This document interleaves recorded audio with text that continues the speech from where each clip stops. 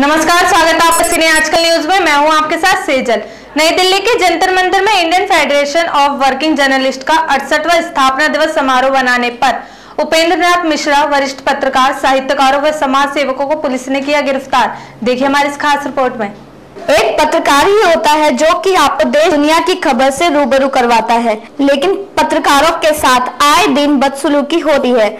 ऐसा ही एक मामला दिल्ली के संसद मार्ग थाने से आया, जिसमें पत्रकारों को उनकी मांग के चलते गिरफ्तार किया गया है, जिसमें पत्रकार, साहित्यकार व समाज सेवक भी शामिल हैं। लेकिन पुलिस इनकी गिरफ्तारी को गुपचुप रखना चाहती है। पत्रकारों की सुरक्षा के लिए पत्रकार की पेंशन, निःशुल्क चिकित्सा व यात्रा प्रदान करना आदि मांगे इसमें शामिल है, जिसकी सरकार को पहले ही लग गई थी और इसीलिए इस आने के लिए गिरफ्तारी की गई है। ब्यूरो रिपोर्ट, सिने आजकल न्यूज। भारत की बहुचर्चित फिल्मी पत्रिका सिने आजकल, नया मगर सबके जुबान पर एक ही नाम, सिने आजकल। विज्ञापन, interview, film promotion, press conference के लिए संपर्क करें। सीहेक media. Mobile number 9350816300। Email ID है cineajkalindia@gmail.com।